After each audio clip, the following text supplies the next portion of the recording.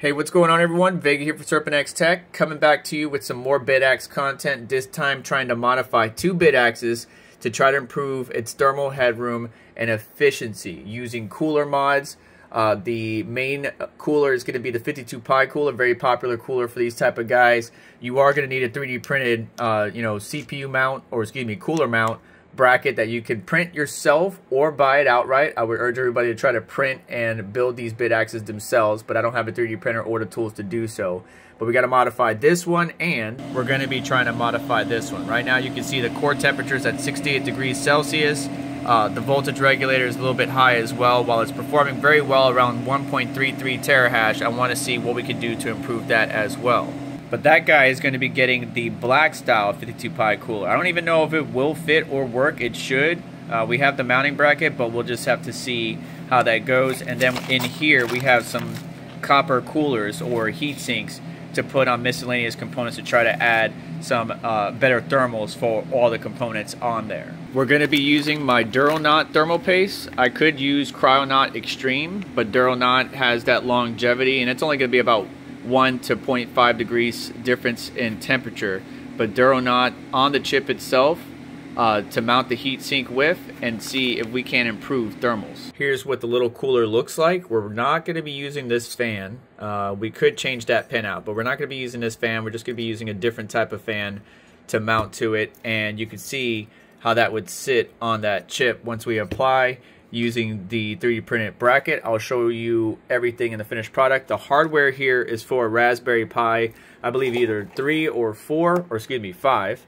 And the other one's for 3 or 4, so it may not work, but I'm going to find out the hard way. We're just going to try to see if we can install these onto the Bitaxes. I already have some before temperatures and thermals and performance. Now let's slap this thing together. Need to mount this bracket first. Mount the cooler, or excuse me, mount the bracket to the cooler. You can see the two holes down here.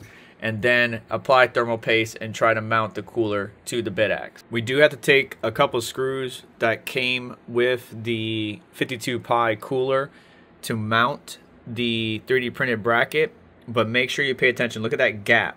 The gap difference between the bottom of the mounting plate and then the cold plate of the cooler. And this 3D printed bracket, you want to make sure it's not flipped the other way. Otherwise, you're not going to get a sufficient mounting pressure onto the die. So make sure you have it the right way.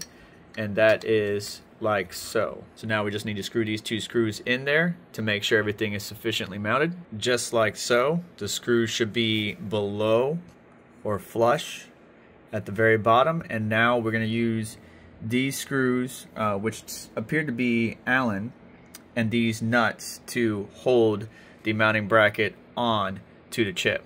Now, because the screws that came with the original fan on the 52 Pi cooler was short, it won't go through the full length of this fan that came with the original Bitaxe. And this screw is 1.25 inches and it's too long. It would cut into the fins. So instead, zip tie life. I'm never shy to use zip ties, so we got it on there. Still a little protector on there to protect the little one's fingers from touching the fan. Got some thermal paste on there, some Duronaut, and now it's just a matter of these screws, or screws, bolts I guess you could say, going in there and tightening up. Now the hard part is I didn't leave myself enough space. I got more zip ties, so if I need to cut those off I can, but I need enough space there to hold the top side of the nut, which is an Allen key, or the bolt, and then tighten the nut at the bottom. So maybe don't put the fan on right away, but it was a challenge just trying to get it in there because there's not much area behind those mounting holes for the screws that I need to get the zip ties through. All right, there it is. Don't over torque these nuts and bolts, but you can see the 3D print's a little bit bowed.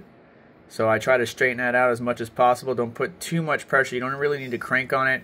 Literally, I'm holding the nut on the back with my finger while I'm cranking on the bolt. The fan is very tight. I'm never getting it unplugged from the 4-pin PWM. Otherwise, I'm just taking the whole thing apart anyway, so that's all good. And now, heat sinks. We need to place these in certain areas, like right here. I see there's a lot of heat coming from this one area with my thermal camera or thermal probe. and also some areas in the back. Let me show you all those individual areas. The heat sinks that I got are off of Amazon. You can get them, they're very cheap.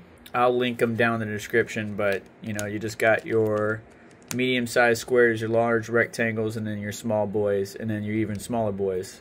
So I'll link them down in the description. Let me show you where to place them on this Bitaxe Gamma. So I'm just going to focus on some of the important areas. For example, behind the chip, you could actually see where these little holes are. That is directly behind the ASIC chip. If we flip it over, you could see, boom, there it is. So I'm going to put one heat sink there. I know some people put them on the inductors, but I'm not going to. If this thing is sitting inside this frame, unless I cut the frame, which I can do, it would interfere. So I'm not going to worry about the inductor. Plus, they can handle some high temperatures. But we are definitely going to put one on this chip right here, which is the voltage regulator.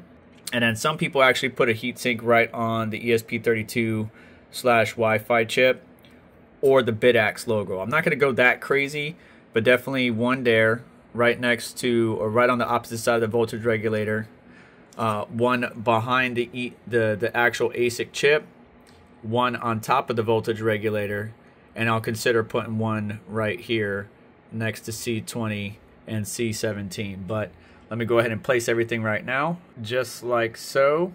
I'm not going to put one right here for right now, but I can always put one later because I want to save the other heat sinks for the other Bitaxe Gamma that we're going to do the exact same steps to and compare the thermal improvement before and after.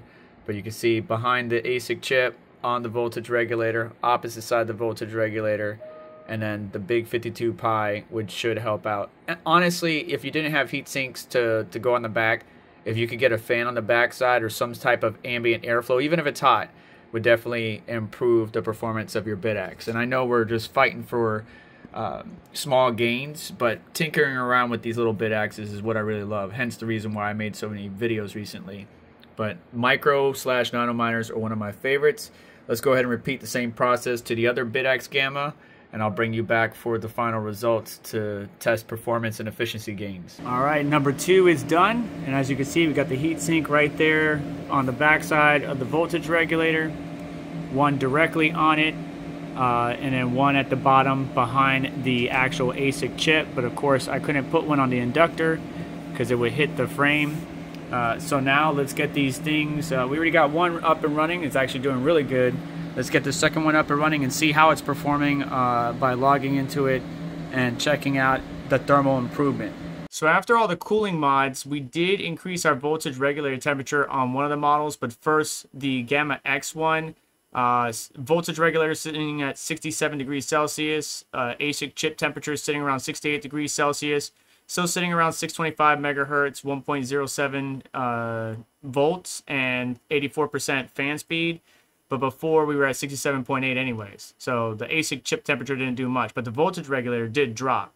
So the cooler that was already on there and the thermal paste application that I got from Pleb Source was actually super good. We did drop voltage down from 1.09 to 1.07, so that is a little bit of improvement, but still sitting around the same RPM, hash rate, and thermally basically the same except for the voltage regulator, but it will climb up during the peak heat to that same 70 degrees Celsius. So maybe we could do some better cooling mods or a copper cooler on it. Moving on to the next one. Right now we're at 55 degrees Celsius. This is by far my best one. Right, this is the one we dunked in immersion liquid. Not sure if the sensor's acting wonky, but this thing is reading 55.8 degrees Celsius. Now, the difference between this one and this one is the copper pipe on the 52 pi cooler versus the black one, the one that's been painted black. And I wonder if that coloring of that heatsink is actually impacting the miner. And I should have just got the copper one. I just wanted to try something different. But the ASIC chip temperature is so much better. 55 degrees Celsius. The voltage regulator down to 63. Fan speed is not having to go ramp up as high. It is a different fan, but it's not having to ramp up as high.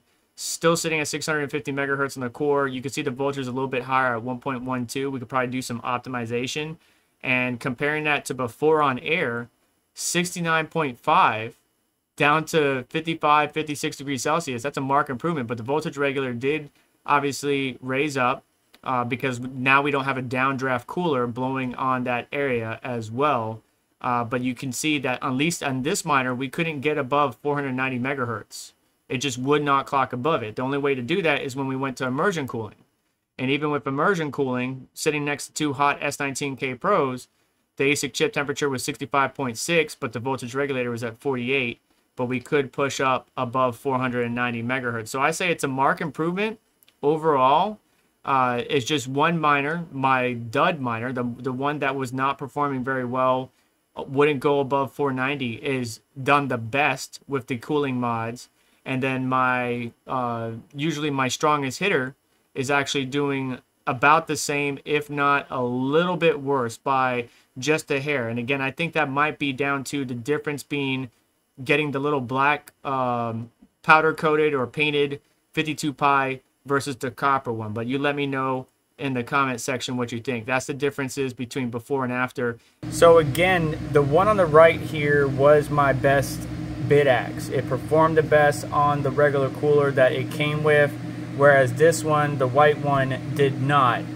We definitely improved overall the white Bitaxe, right? From the voltage regulator to the CPU temperatures or the chip temperatures, we definitely improved overall on this one, while usually my best Bitaxe is actually performing roughly the same or a little bit worse in some areas. So we dropped the voltage regulator temperature on air, but the chip temperatures unfortunately did worse. Is that because of the black coating that is on this 52 pi cooler? I don't know. You let me know what your thoughts are. Maybe we'll grab another one of the aluminum and copper heat pipes. I think that bent copper pipe that's at the bottom that touches the die directly definitely would have improved it, but we'll have to see. Just let me know what your thoughts are. Either way, that is what we get.